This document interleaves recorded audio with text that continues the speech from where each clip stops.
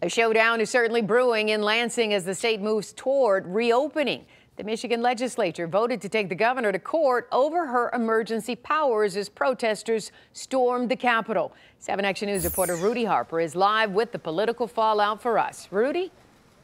Carolyn, now House lawmakers make a way for that legal battle. Governor Whitmer says she has no intentions on rescinding that stay-at-home order, as you mentioned, as protesters converge on the Capitol.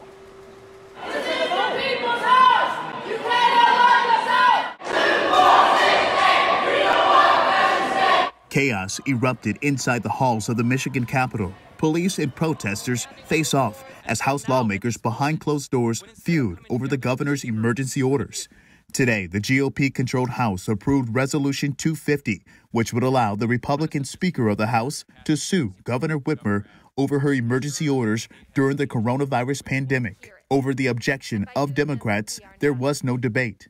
By moving forward without negotiation or public input on these bills, simply for a political maneuver to tie the arms of the governor.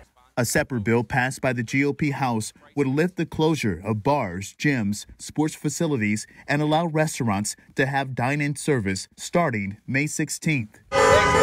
Meanwhile, protesters, some armed with guns, outside the Capitol, sending a message to Governor Whitmer. Police estimate between 400 to 700 protesters at that rally. No citations were issued. Police overall described those protesters as peaceful. I also reached out to the GOP leadership, and we are waiting to hear back. More to come on this story tonight on WXYZ. Live in Detroit, I'm Rudy Harper, 7 Action News. All right, thank you so much, Rudy.